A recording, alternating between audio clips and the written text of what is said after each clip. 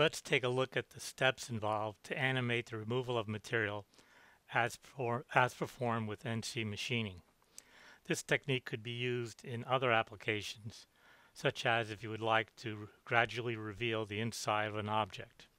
We'll start with our block we want to machine, the toolpath, and a box we're going to use to move along the toolpath. Our first step is to take the box tool and change the number of segments along its length. So I'm going to change that from 1 to 30. The next step is to move the pivot point of this. So let's take it and look at it from another end. It helps to get these things lined up before we get much further. So I'm going to take the pivot, make sure my object snaps are for vertex and midpoint, and I'm going to move that to the end right about there.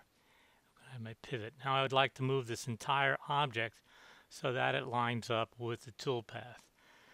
This is not necessary, but it does make things a lot easier to get things lined up the way you want them. All right, our next step is to apply a path deform modifier to the box that's going to do the cutting.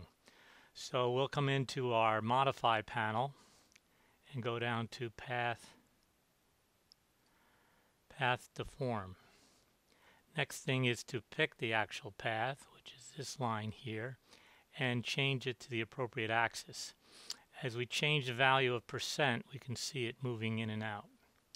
So let's bring that back to 0. And what I want to do is put the auto key on, come out to maybe keyframe, let's say 50, and change the percent of progress of that box along to about 100%. We'll change that to about 100% there. All right, so we see that that does the trajectory I want. The next step, we'll just turn off auto key, select the object, go to our compound object list, and do a pro Boolean operation. And we'd like to subtract. And I'm going to pick the object I'd like to subtract from it, which is this object. And as we go along our timeline, you can see we're getting the result we want. And if you look at this closely, you can see it's a little rough around the corners here. So what I'm going to do is go back to my modify panel, take a look at the operands, which are the box I started off with and the box I'm subtracting it from. I want to take a look at that. So we're going to take a look at the box and change the number of segments from 30 to 40, makes it a little better. We could go all the way up to something like 80. It's very smooth, and we'll just keep it there. Go back to our top item on the list, and we now have our simulation.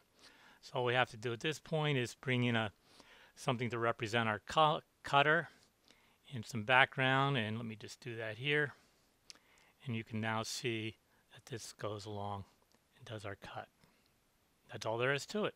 Thank you.